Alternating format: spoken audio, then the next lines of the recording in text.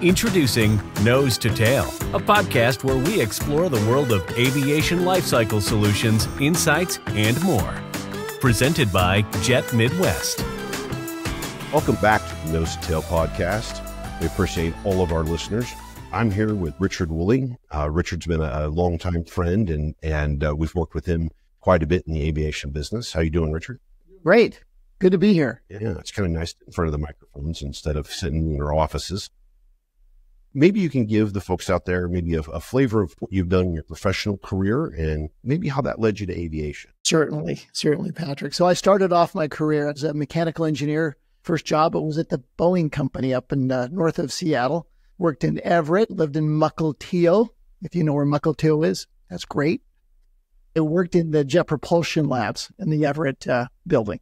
So I worked on calculating thrust coefficients for the GE engines, and then I worked on the simulator for the RB211. This was prior to the 747-400 being certified. Was this the 747-300? It was for the 747-400.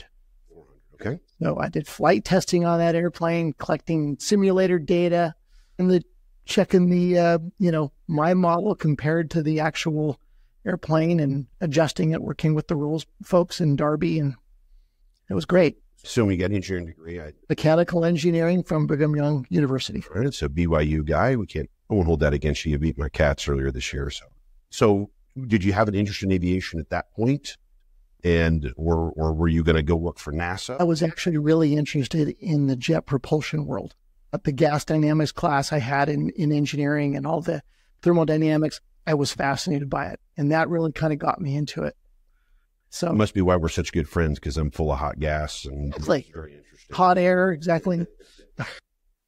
So you worked with the 524 engine on that project with Boeing. What was the next evolution in your career? Next evolution was I went back to school. I went back to school and got a master's in business administration at BYU. Great program. And out of school there, I was offered a job to go back to Boeing, but I took a job to work at a little small aerospace machining company in Provo, Utah, called Avtech Systems. And I was a program manager there. We did all sorts of aerospace machining, big CNC lathes. We took on programs. We did a big program with the Navy. Worked on the MLRS systems. We worked on lots of different programs. Yeah, Richard, sometimes in aviation, we forget that we have these acronyms that we use, and some of our folks out there don't have a clue what an MRLS program. Mobile Launch Rocket System, parts for it. So that's kind of then we were purchased by another company, Teleflex Defense Systems. I worked there for a while. Then I had a big change in my career. So I got into the hunting bullet industry. Interesting. So I worked for a little company called Barnes Bullets, the general manager there. It was very interesting. I had not done a lot of hunting in my life, but I had done some design work, and I got into helping redesign their bullets so they would shoot straighter, farther, faster. Learned all about the design. I ended up buying a missile design package to be able to help redesign these bullets, and it was a great experience. And is that a little overkill when you're using missile design to knock out the local deer? No, it's a little missile. That's true. It's a little missile. And it is helped that it shoots straight and it's powerful, right? So it's a job to do. So where did you go from there? I started working and I worked for a number of years at a company called Circ Corporation in Salt Lake City. And basically, founder of Circ was essentially the creator of capacitive touch input technology, things that you'll use on your laptop today. Your little gray touchpad mouse. It had multiple, I served multiple roles there, but as a manager, as an engineering manager over sales, I worked with large companies like Dell and HP and Lenovo. And so all of those touchpads on all of our laptops originated with you, is what you're saying? Actually, the technology did. We did get a competitor, formidable competitor, so we're not the only ones out in the marketplace. All right. So obviously you've got a lot. You probably had family and things. You're there in the Salt Lake region, and that's probably why you stayed in that area. Now, what's your exposure? You and I are really, when I was introduced to you, we were really working on aircraft, right? So you were managing a leasing portfolio of some assets. But talk to me a little bit about how you got into that side of the house and maybe what excites you about that part of the business. I had the opportunity, Ken Woolley, my older brother, he contacted me and asked if I would become the CEO president of this little company called Alta Airlines Holdings. And it was an opportunity to get back into the aerospace industry from a very different perspective, not designing, not testing, but more of buying, selling, evaluating assets, working with new people such as Jet Midwest and becoming partners with Jet Midwest. So that's kind of where we came together. They're obviously going from maybe engineering design side into maybe using more of your business degree. Talk to me about, what do you really like there? What drives you, your passion each day? Or maybe what drives it differently than it did when you were in the engineering side? It's a good question, Patrick, because it's kind of like a kid being back into a candy store who hadn't been there for a while. It's a different candy store than the computer technology world, which is a lot of fun, or the bullet world. It's also kind of a very fascinating world. When you're walking underneath an airplane, it's just a magnificent creation, an engineering creation. It just is. And the whole concept of buying this airplane and getting these engines and putting together and making a whole good airplane is just, I don't know how to say it. It's just cool.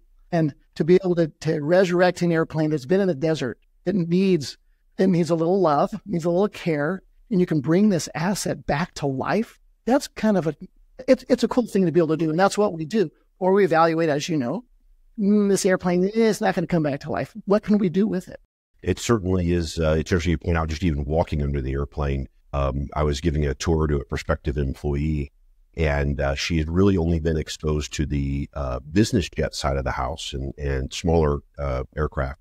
And so I took her into the hangar, and there's a 757 and there's 777, and she's just, eyes were really big. And sometimes I forget how blessed we are that we get to actually go and experience that anytime we want. They can walk downstairs and experience those things. And most of the people in the public don't get that opportunity. So it is pretty fascinating. And, I'm almost in the reverse. Like I have this huge passion for airplanes, and it's the business I've been in. I'm in awe of the engineering that you've done and really what's been going into these airplanes. Like, to me, it's amazing that you can take a 747-8, and I think I've mentioned this before on the podcast, it's just short of 1 million pounds max takeoff weight.